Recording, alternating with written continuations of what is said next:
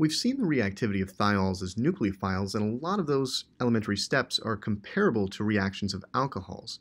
But what really makes thiols unique and distinct from alcohols is their capacity to undergo oxidation reactions. And in fact, the oxidation of thiols in biochemical systems is a critical defense against oxidative damage. And so thiols are a very important set of antioxidants in the body and other biochemical systems.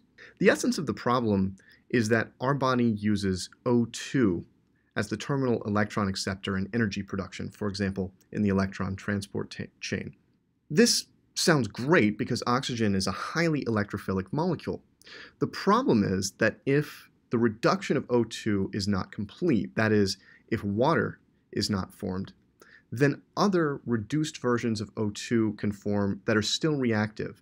Things like the superoxide anion, O2 with an additional electron, hydrogen peroxide, H2O2, hypochlorous acid, HOCl, and all of these contain oxygen that remains electrophilic and remains reactive, and they're called collectively reactive oxygen species, or ROS for short.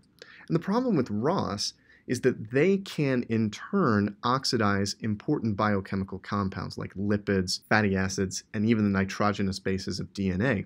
And this results in oxidative damage. You can imagine that if one of the nitrogenous bases is oxidized, this is going to prevent DNA, for example, from forming the familiar double helix and forming hydrogen bonds. So biochemical systems need a way to protect against the damaging effects of reactive oxygen species, and thiols are one of the most important and abundant ways to do this. And the basic idea is that the thiol sulfhydryl group, the SH group, which we find in cysteine, many of which are located in specialized enzymes for this purpose, can be oxidized to different types of acids as SO bonds are formed. And while the specific details of this process are really beyond the scope of Chem 2313, the basic idea of all of these reactions is that the nucleophilic sulfur atom coordinates to some electrophilic source of oxygen in some kind of elementary step like association of a nucleophile or even SN2. This can happen once, twice, or even 3 times, and the resulting oxidized products are different types of acids containing SO bonds. So for example, we have sulfenic acids with an SO single bond, sulfinic acids with an SO double bond and a separate SOH group, and sulfonic acids, which we've seen before as examples of good leaving groups with 2 SO double bonds and an OH group. These oxidation reactions incorporate these problematic ROS species into the active sites of enzymes, where they can be comfortably held until some other reducing agent comes along and transfers the oxygen further, hopefully, ideally, ultimately reducing it to water.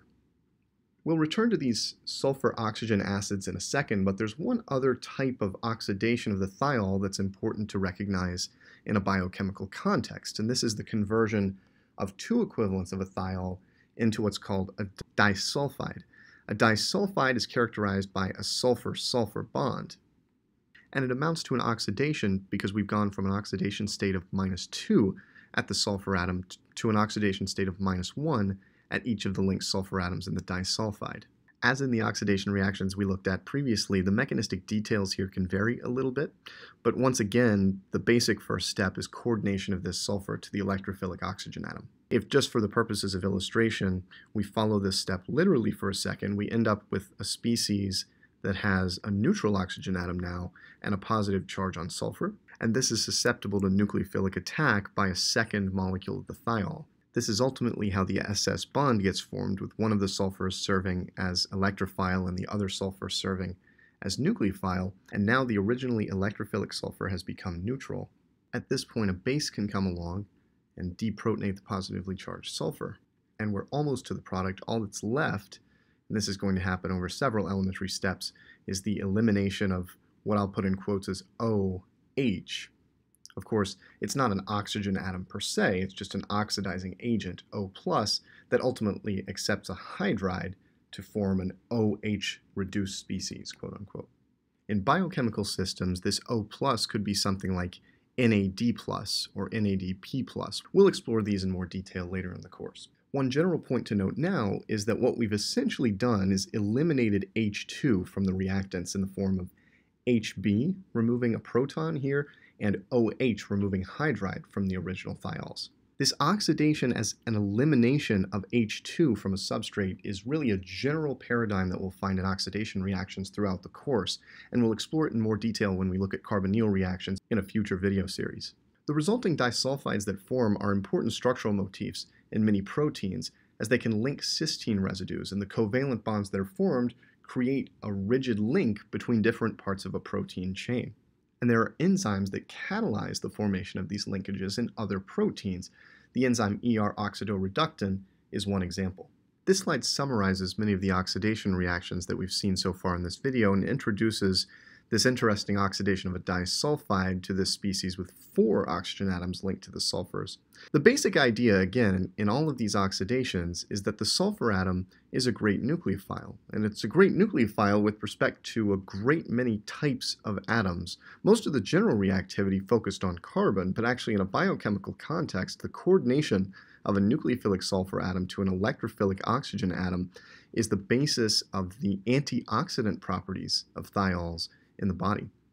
And this type of elementary step kicks off the formation of many of the oxidized products that you see on this slide. For example, a coordination of RSH to H2O2 could lead to the production of a sulfenic acid. Further oxidation of the sulfenic acid produces a sulfinic acid with a new sulfur-oxygen double bond, and continued oxidation ultimately produces a sulfonic acid.